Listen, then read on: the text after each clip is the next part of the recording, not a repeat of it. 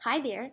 Today I'm going to share with you an idea that my language learners and I have been enjoying ever since we started school, and that we have used as a easy but super effective routine both online and offline.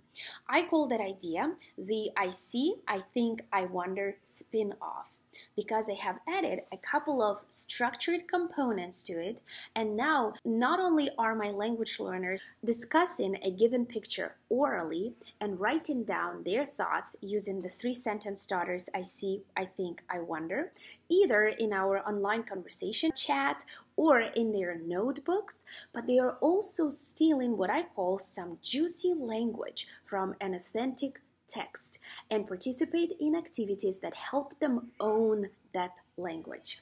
Let me show you what I am talking about and also how you can use this routine, language routine, with different levels of proficiency in your students in different situations. Use it tomorrow without extra preparation time. Before I jump into explaining my activity, I wanted to let you know that you will have access to make a copy of this document, which is pretty much a collection of pictures that I have put together so far, as well as links to the resources I have used for this activity, the actual texts, also questions that I have written for this activity, as well as some comprehension and vocabulary worksheets.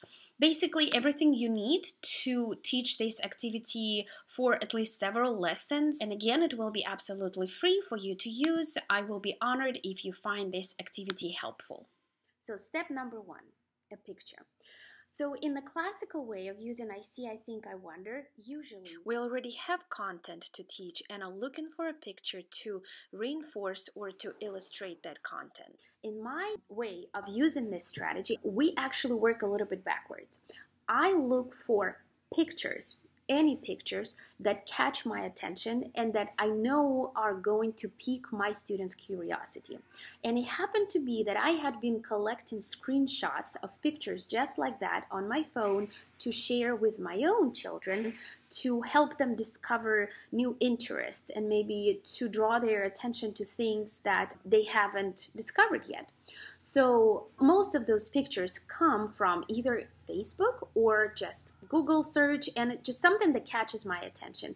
So those pictures are usually part of some story or article. This is an important part of it. So those pictures are not just isolated pictures, let's say from Pixabay. Those are pictures that are actually there to specifically accompany a text. And this is how we use this activity in class.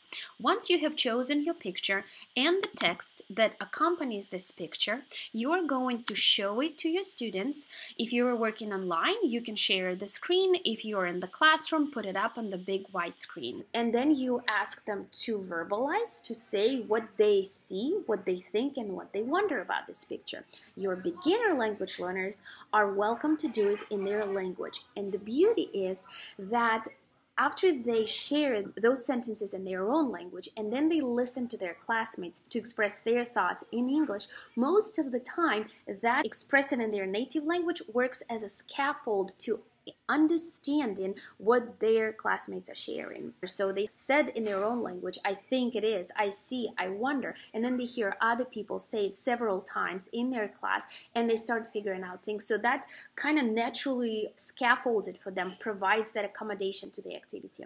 So for step number 2, I always ask them to write the same things they said, or it doesn't have to be identical to what they have just said, but I want them to write. Again, your newcomer beginner students can write in their native language.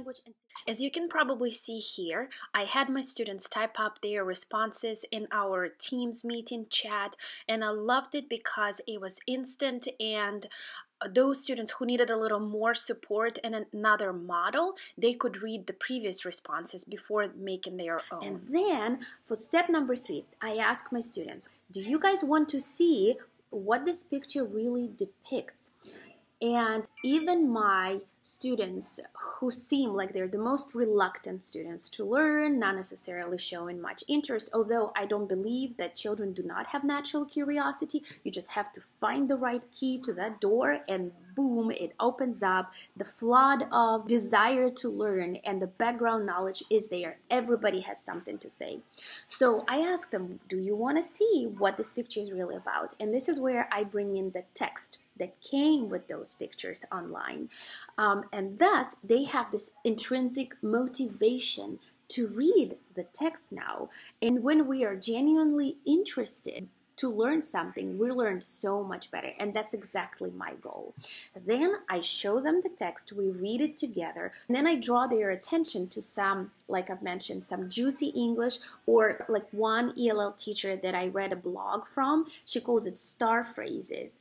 So this text is part of the article that included this picture of the little boy. In this text, definitely after we had some comprehension and vocabulary work, I wanted to draw my students' attention to the metaphor, the magical box. We talked about why the author would call a television set to be the magical box. That this definitely was an interesting discussion. But then I also wanted to draw their attention to the expression had blown his mind. Most of my students did not know what this expression was, or they had heard and they intuitively could figure it out from context, but I know that none of them considered it to be a tool in their box, so to speak. So I asked them some questions that involved that expression. For example, when was the last time you saw something that blew your mind? Gave them a sentence stem. Last time I saw something that blew my mind. And then for sure, I gave them my example. Last time I saw something that blew my mind was in Michigan when we drove up to giant sand dunes. And then I asked them to type up their responses in the chat or write in their notebook, and then we all read them together. I also saved all of their responses because the following day I like to refresh their memory, making sure that these expressions and the juicy English is going into their long-term memory. So this text, definitely, my students couldn't wait to read. I showed them this picture first, and their responses were beautiful. Their guesses were so diverse when they were discussing it at first and writing down their responses. In the text, there were no necessarily super juicy expressions, but there were such words as commemorate, and definitely the word depicts is a good academic word. It's super helpful, especially for access when they do have to describe pictures. So I did ask them some questions to ponder upon the content of this text. And this is the next picture, and this is the text that came with it. A phrase that we decided to work with was influential. So he was one of the most influential figures in jazz. I kind of broke it down first, scaffolded a little more, so we worked with the verb to influence.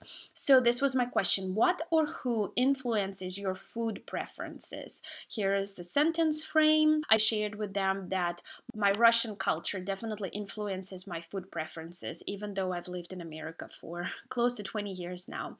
Then I also decided to make a little bit closer connections to each of them individually. I know I have some Fortnite fans, so I asked who is the most influential figure in Fortnite, who's the most influential figure in soccer, and also they had to explain why they or other people think so. I know this is probably a lot of details, but I wanted to make sure that you guys get a clear idea of how to utilize this strategy. I'm obviously super excited about this. I do want to add that as the final stage of using this strategy, make sure you recall these phrases and vocabulary in the days that follow, and then intermittently sometime later, to make sure that students do own these expressions and build upon them. Stay tuned for more videos. Thank you for watching and happy teaching.